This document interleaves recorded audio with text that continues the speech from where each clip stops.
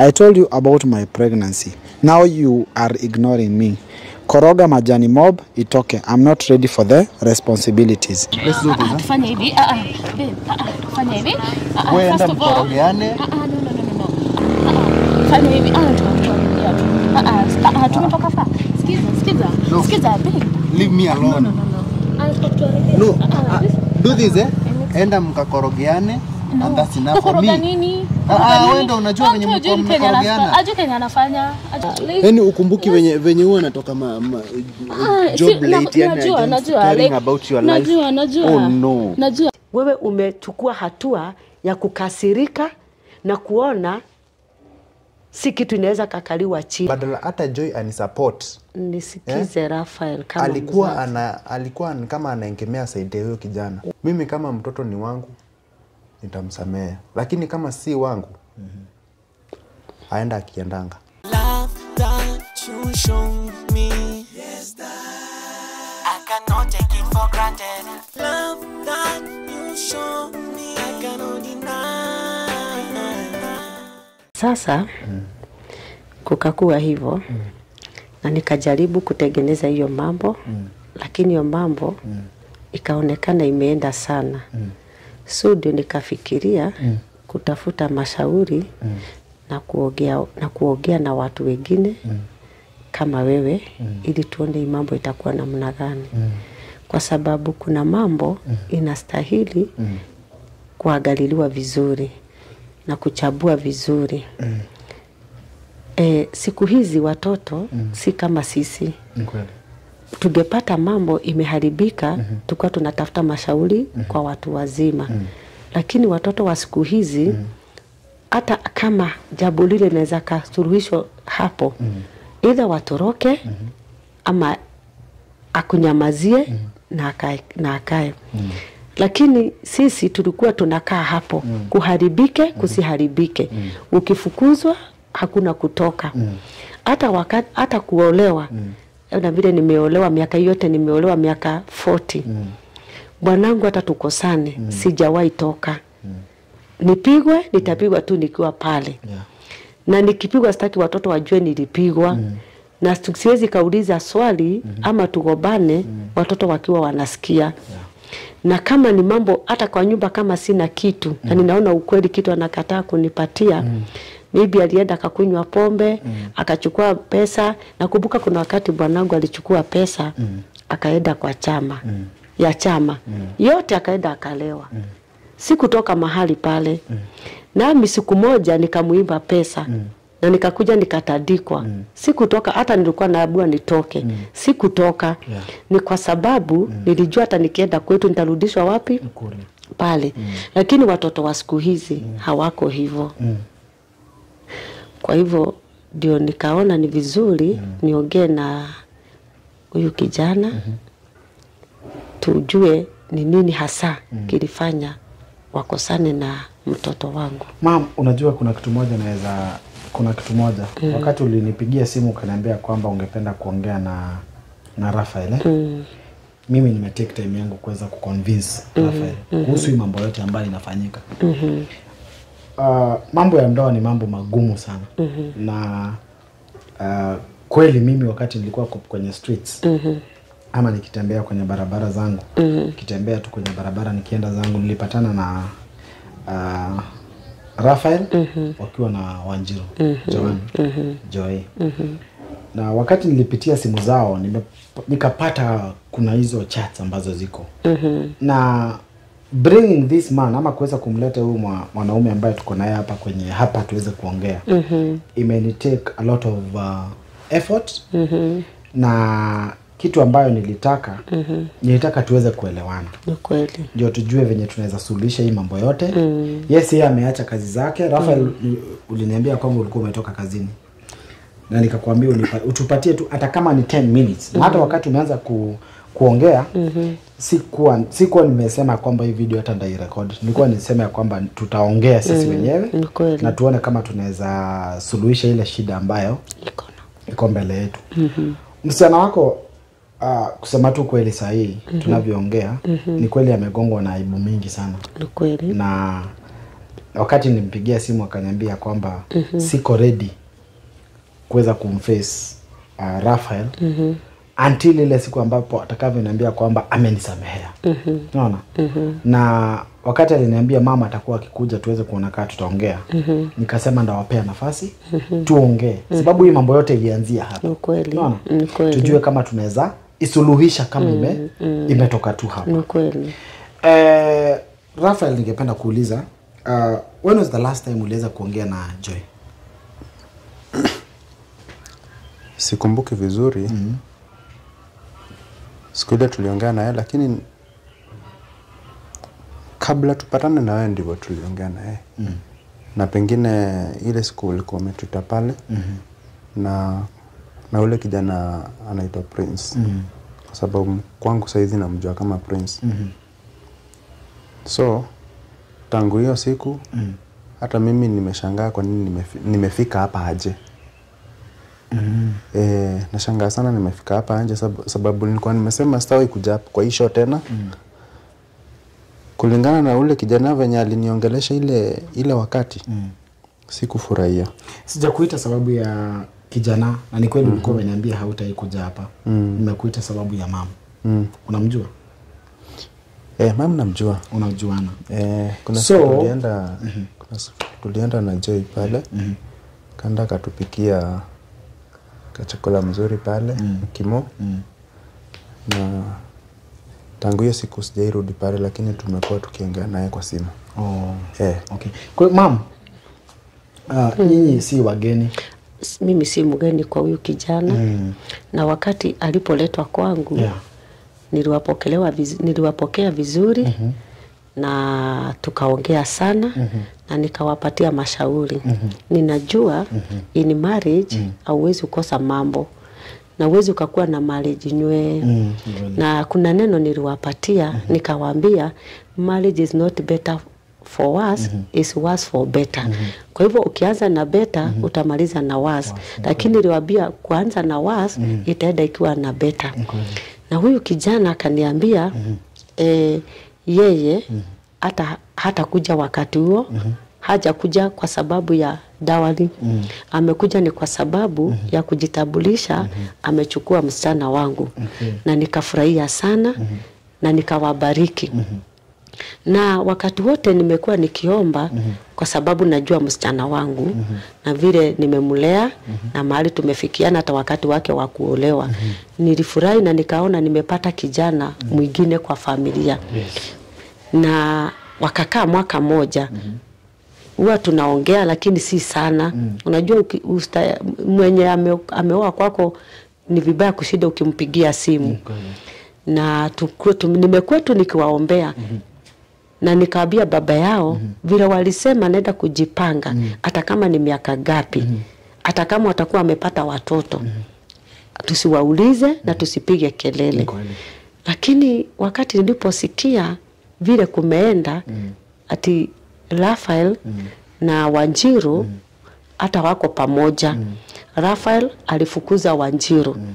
Nikashidwa.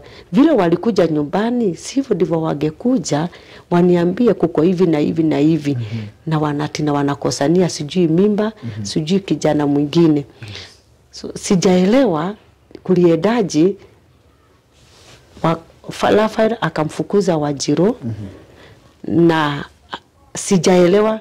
Sasa ningetaka aniambie kulikujaje ili mambo ya mimba huyo kijana na Wanjiru ni nini hasa.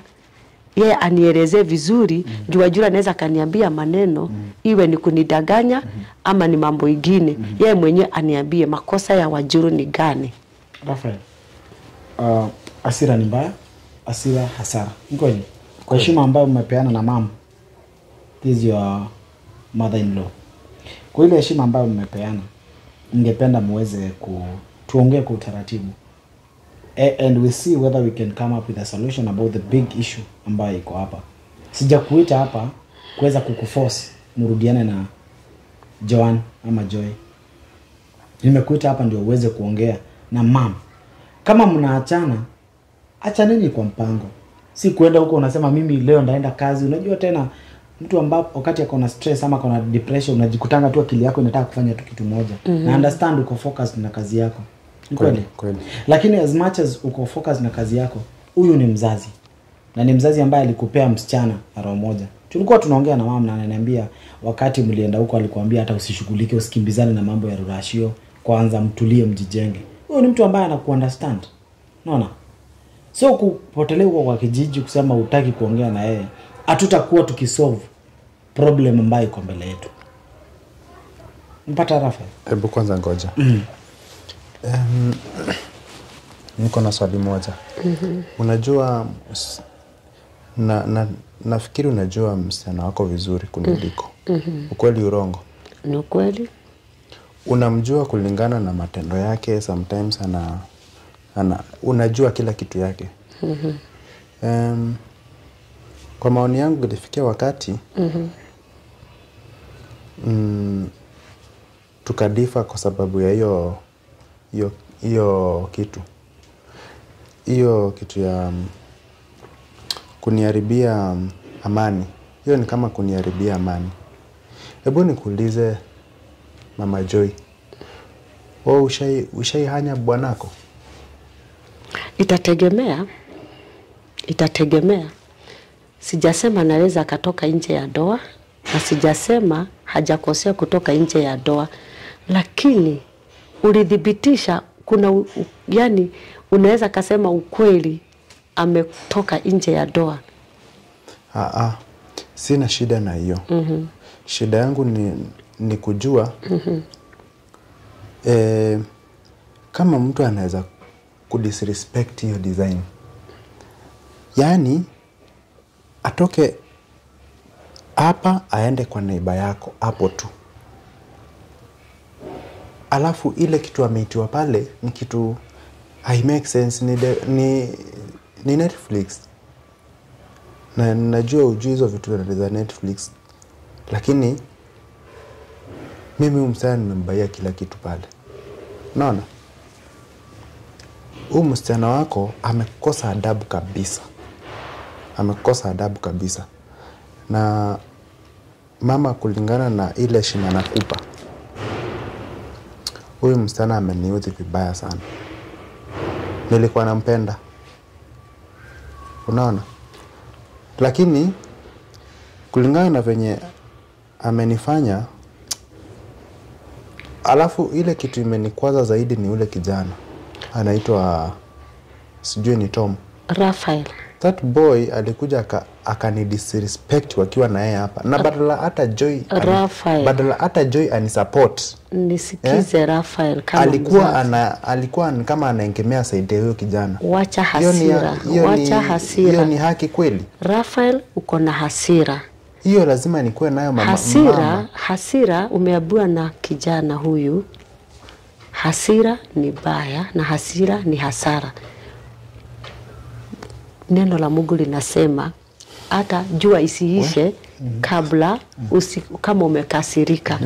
Na hakuna mtu hakosei.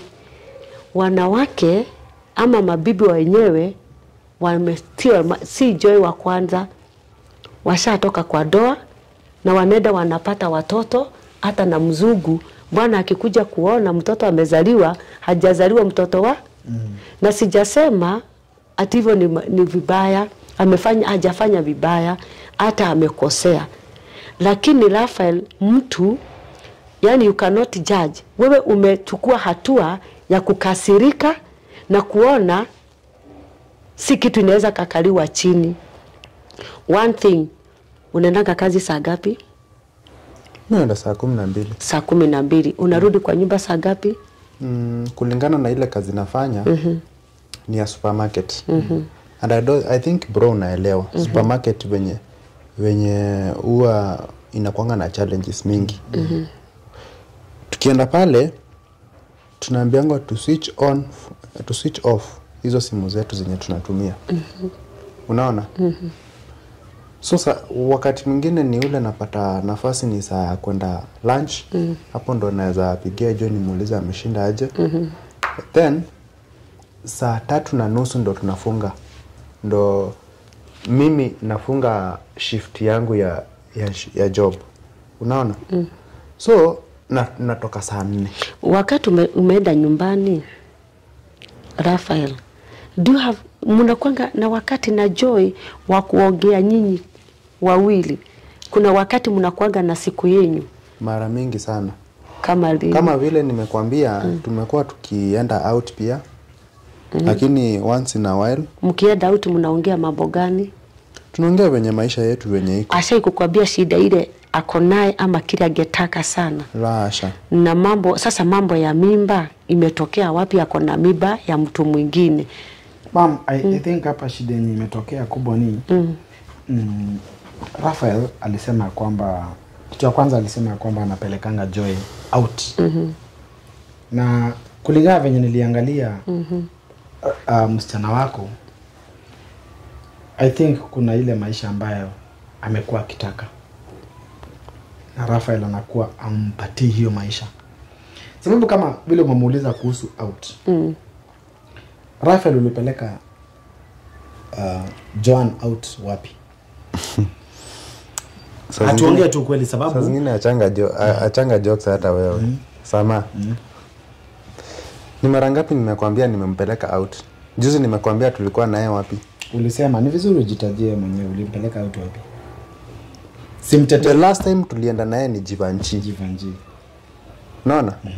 Na pale nilikuwa nimempeleka sababu by then sikuwa na pesa, ilikuwa imetosha. But nikaamua huyu msana wangu sababu nimemkalisha pale, acha nimpeleke Jivanji akaangalia vitu. Sometimes mimi upenda siasa. Hapo hivi Jivanji kuna watu wa siasa pale, at least wanaenda kusikiza. Naenda kusikiza watu wakiongea mambo ya siasa. Mpaka Joy anasikiza mambo ya siasa. Si mbaya. Kama bwanako anapenda kitu. Si hata ni vizuri pia ujicommit pia at least uone kama utapenda. Kama ni aje mama Joy. Mama kuna shida hapa. Joy ana expect apelekwe KFC. KFC nawe ni wapi? KFC ni hii mambo ya kukula kuku. Unaona ile ya chicken ile ya zile zinawekwa kwa mkebe. Hizo ndio inaitwa KFC. Na huyu anampeleka mahali kama Jivanji. Si hapo peke yake. Tunaendaga kwingi. Jivanji ni wapi? Jivanji ni ya town. Wanaenda wanakaa mahali kuna pitanga pasta wanahubiri kama hizo. Sio hiyo peke yake. Hata saa zingine kuna place mtu tunaweza enda kukaa mahali. Kama ni vitu tulikuwa tumebeba tukae pale tupige sherehe. Unaona? Si hiyo peke yake. Tusuluhishe hii maneno yote. Raphael. Lakini huyu msichana wako kupeleka mtu outing si kumpeleka akakule. Mimi nitake kwenda kuambia bwana yangu kitu. Na hebu nikuulize kwa sababu nasema ako na mimba si yako. Kwani huwa analala wapi? Tulikuwa tunalala naye kitambo. Kitanda tuachane. Si hivyo. Wakati alikuwa miaka 3 amekuwa kilala kwa hiyo kijana unasema? Hapana, lakini sijui alianza mapenzi lini. Hii mapenzi yao sijui ilianza lini. Ujui. Kwa hivyo ilikuwa bahati mbaya. Na kama ujui mapenzi yao ilianza lini kana kama ilianza jana, mimba imepatikana jana. Na mimba ni ya miezi gapi? Umejua mimba ni ya miezi gapi? Sio alisema miezi 3. Si alisema ulisikia hizo vitu zote wakisema wakunywa maziwa. Unajua sasa kukoroga, unajua mtu anaweza kasabuka koroga maji kama ako na minyoo. Hata minyoo ukorogewa majani. Hiyo sijaisikia, lakini yeye mwenyewe alikuja hapa ako confess ya kwamba ule mwenye alikuwa anamwambia koroge. Hapo namwambia koroge sababu ya minyoo ama kitu yote ambayo inahusika na mambo ya nini kumsaidia mwili. Alikuwa anamwambia koroge majani ya kunywe itatoka. So ni kumaanisha alikuwa anamwambia abort. In other words, unaona? So tuwezi sema kwamba huyu mtu alikuwa anamsaidia. Huyu ni mtu ambaye alikuwa anajua ako pregnant. Na that's why last time wakati tulikuja hapa yeye kijana aliruka na akasema yeye hakuhusika na chochote. Unaona? Na wakati mama uliniambia unataka kuongea na huyu kijana, tukasema tukuje tusuluhishe. Hata kama hawa watu wanaachana, waachane kwa amani. Tukaanza tukijua mtoto ni wa nani? Na kama wataachana na njia gani? Na mimi nikuulize swali kijana yangu. Na ikipatikana mimba ni ya huyu, ataendelea na kufukuza Joy? Swali ndio hilo umeulizwa. Mimba ikipatikana ni yako. Utaendelea kukaa na Joy? Sina shida na kukaa na yeye. Lakini ile shida kubwa ni kwa nini ananionyesha madharau hiyo design? Amekuonyesha madharau, ushawaipata? Unajua mtu asema uwezi ukasema. Hiyo ni kitu inaonekana kwa simu. Hiyo ni evidence. Simu ya kitu. Mama, unajua nyinyi mnaweza kwa nini niana. Hakuna wanawake unaongeaga na unawaita majina. Hapana. Si wewe ulikuwa pale ukaona? Niliona kila kitu. Uliona? Mimi majina kama ni kukuita ni ile local tukiwa na kila watu wengi tunakuita ni aje. Mama, kuna jina ambalo linajulikana kama babe. Babe si ya kuitwa kila mtu. Unaona? Wewe siwezi kuita babe kama wewe sio bibi yangu, kama wewe sio mpenzi wangu. Hiyo ni. Unaona? Kuna honey. Huwezi ita mtu honey. Raphael nataka utulie to solve hii maneno. Huwezi ita mtu honey kama hakuna asali ambayo mnashare pamoja. Tuko pamoja hadi hapo? Nami acha nikuulize swali. Asali. Ushaikukosea? Hakuna mtu akosea. Raphael, ushaikosea mtu? Mara mingi. Mara mingi. Ulipenda kusamewa? Kweli. Raphael, ungekuja kwangu kabla hujamfukuza, ningekufukuza. Wakati ulikuja kwangu mkiwa na Joy, nilikwambiaje? Kama salama. Ulituambia twende tuanze maisha yetu vizuri. Na kama kuna in case kama kuna issue, tukue free kukueleza. Wakati kwa nini ukuja kuniona? Unajua mama, acha nikwambie kitu moja. Wewe ulikimbia kuja kwa TV. Nikuulize. Acha nikuulize sababu unataka nikuulize tu. Niulize tu. Wale watoto uko na wao. Wote ni wako? Ni wangu.